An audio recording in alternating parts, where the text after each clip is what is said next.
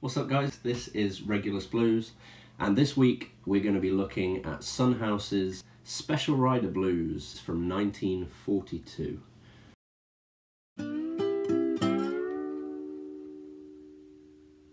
Special Rider Blues by Son House was recorded on the 17th of July 1942, and it's another track that was recorded by the ethnomusicologist Alan Lomax. You may remember me talking about him from the Muddy Waters video. Now, whereas Country Blues was recorded in August of 41, this song with Son House was recorded the following July, and it was in Robinsonville, Mississippi, which I believe is where he was living at the time. Not to be confused, by the way, Special Rider Blues, with another song of the same name by Skip James. Though interestingly enough, Skip James's version, I think 1931, is the second last verse. Anybody who's familiar with Son House, that should jump right out at you as his most popular song, Death Letter Blues, which sounds just like that, which is a sort of reworking of his much older My Black Mama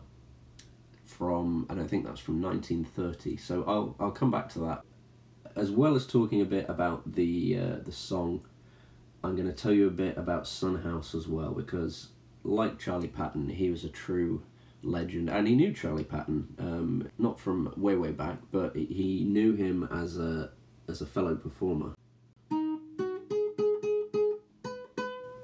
Eddie James Son House Jr., or just Son House, was born around the beginning of the 20th century.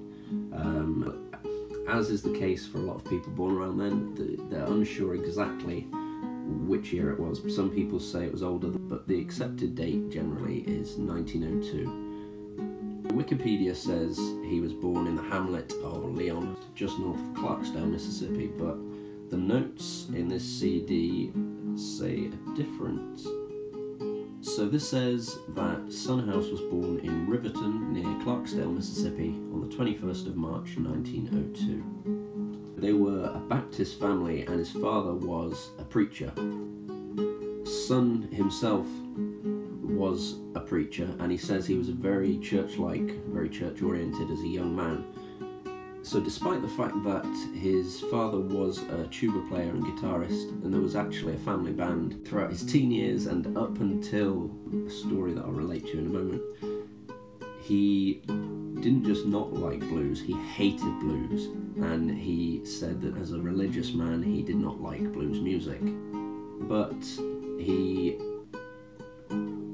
flipped to the opposite side, to the devil's music, blues music, at the age of 25 in 1927. So if Special Rider Blues by Skip James is from 1931, then it could certainly be said that he took some of his lyrics from the song played by Son House, My Black Mama, because that is really the sort of prototype for Death Letter Blues. And it's almost word for word that second last verse with the opening verse of My Black Mama. And I didn't realise till earlier, but Son House did not write My Black Mama, Preaching Blues, and I thought he did. Apparently they were by James McCoy, who was another blues guitarist who he hung around with, and who had actually introduced him to blues music. So I don't know how he got to hanging around with them, given that he hated blues music and presumably blues musicians so much. In a hamlet south of Clarksdale, he heard one of his drinking companions, so that's how he knew him, either James McCoy or Willie Wilson, playing bottleneck guitar. So two songs he learned from McCoy, whether McCoy wrote them or not I don't know, would later be among his best known: My Black Mama and Preaching the Blues. So in an astonishingly short time, House developed to a professional standard a blues style based on his religious singing and simple bottleneck guitar style. Although I have heard before, I think it was in an actual interview with Son House, that he didn't use a bottleneck generally because he'd cut the shit out of his fingers on it. Like 1930s bottles, probably less, not as high quality as we've got these days, which is probably designed to, you know, not break into shards to avoid bar fights. You know, it's still bottleneck style because it's slide guitar, but he would use a metal slide rather than a glass slide. Not long after he became a musician, while he was playing at a juke joint, which is basically a pub, a guy came in on a shooting spree and he shot Son in the leg or the foot, and Son shot him back in self-defense and the guy died. Result of which is Son House ends up being sentenced to 15 years at Parchman Farm, which is the local state penitentiary. He served 2 years of this, and then when he came out, he was exiled from Clarksdale and he moved to Lula, Mississippi, which is just a bit north of Clarksdale again. And it was at this point that he met Charlie Patton, who also was in exile, not from Clarksdale, but from Dockery Plantation. Some of Patton's biographers dispute this. They say that Son House wasn't a good enough player for Patton to play with. A lot of the stories the biographers got were conflicted, so it's hard to tell the smaller details in a lot of these stories, but it's definitely the case that they knew each other on a professional level, and it can be assumed that they were friends as well.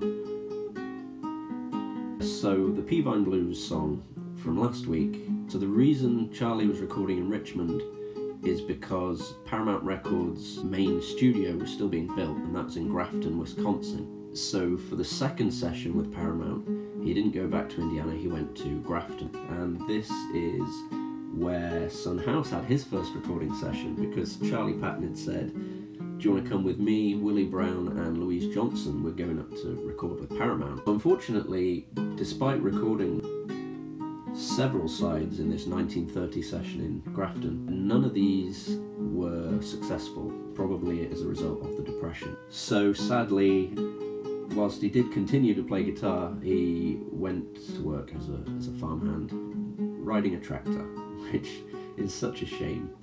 And it's not until 1941, when Alan Lomax comes to the Mississippi, that he's sort of rediscovered. So he recorded in 1941 with Alan Lomax, as did Muddy Waters, and he recorded Special Rider Blues in 1942 in Robinsonville. And then the following year he moved to New York, where he sort of fell into obscurity until the mid-60s, when a group led by one of the guitarists from Canned Heat, Alan Blind Al Wilson, tracked him down, and they'd been looking for him all over the Mississippi, and all that time he was up in New York, Rochester, New York.